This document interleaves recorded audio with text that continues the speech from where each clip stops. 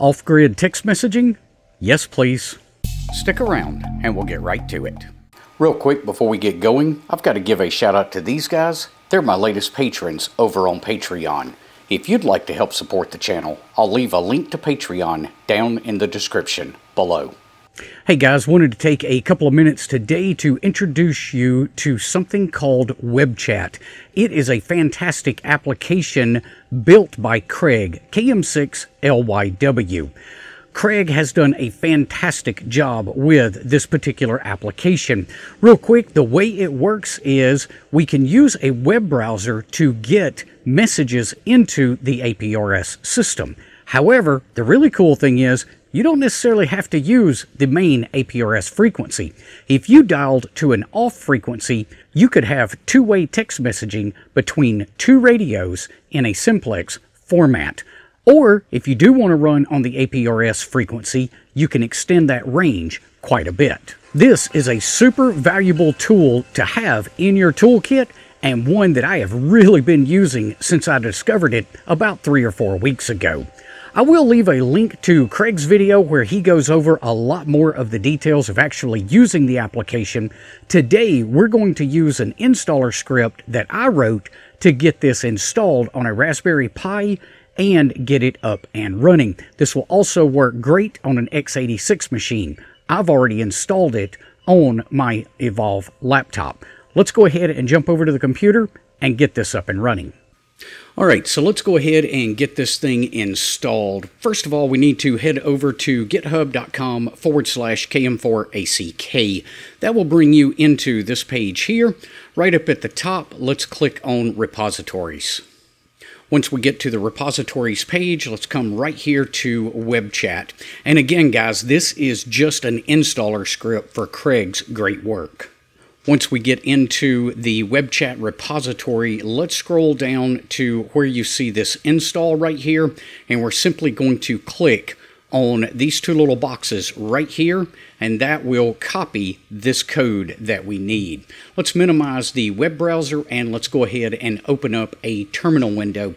Once the terminal window is opened up, let's right click and paste that comment that we just copied from GitHub.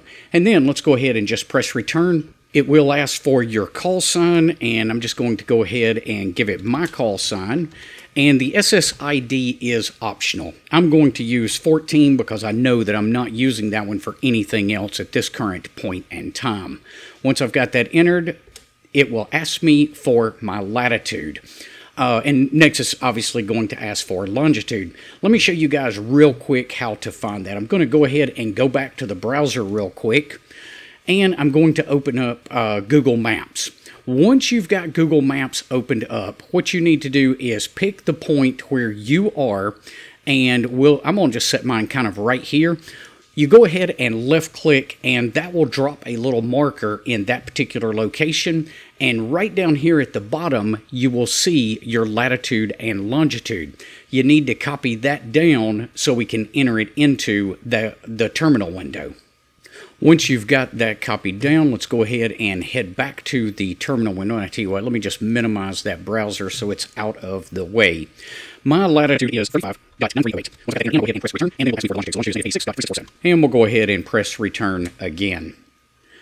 It may ask you for your sudo password if you're not running on a Raspberry Pi. If you're running on the x86 machine, it will ask you for your sudo password. If it does, you do need to enter that.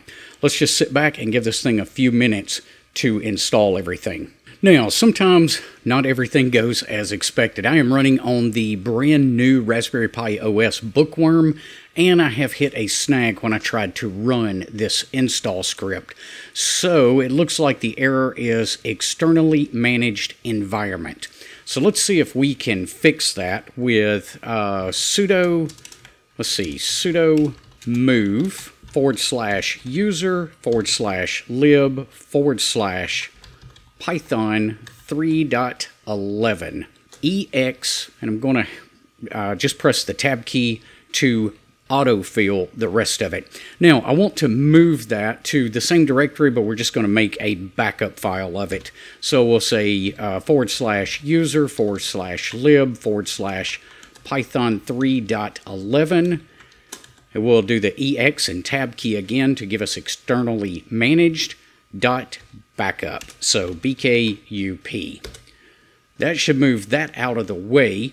Now, we can't just restart it from our home directory. I'm going to clear that screen, and you guys may not run into this error, but I did want to show it just in case you do.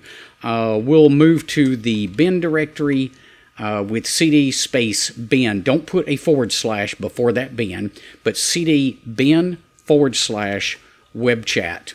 If we list that out, we can see the install command again. So we will start that with bash space install. And let's see if that will get it. It is going to ask us for our information again because it doesn't store that until the script finishes up. So I'm going to give it the same info that I did just a second ago. And we'll see if we get through it any better this time. Now, as the install progresses, you may get some of these warnings here that the path is not correct or it's not installed in a good path. Don't worry about those. I think that will be okay. At this point, it tells us that everything is updated and the installation is complete. Let's click the Start menu up here and see if we can find web chat. Looks like it's in the Other category in our menu. So I'm just going to go ahead and click on that, and that should start us up. Now, we'll ask for a sudo password here. We'll go ahead and give it that and press Enter. And that should bring us into this web chat startup screen. For now, I'm just going to exit it because we need to do a couple more things before we start. Now, this next thing is going to be specific for the Raspberry Pi. If you're running on x86, you won't have to deal with this. I'm going to open up my File Explorer and go ahead and go into that bin directory and into web chat. Once I get into here, I'm going to right-click on web chat and choose the text editor. And we need to make it one change right up at the top of the file. So let's make this a little bit bigger so you guys can view it easier.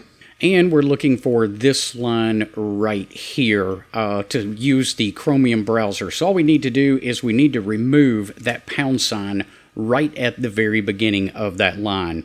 We'll just go ahead and press Control S, and we shouldn't need to make any more changes after that. For this video, I will be using the Mobilink TNC3. You do need to verify that you have the correct settings in the Mobilink app before proceeding.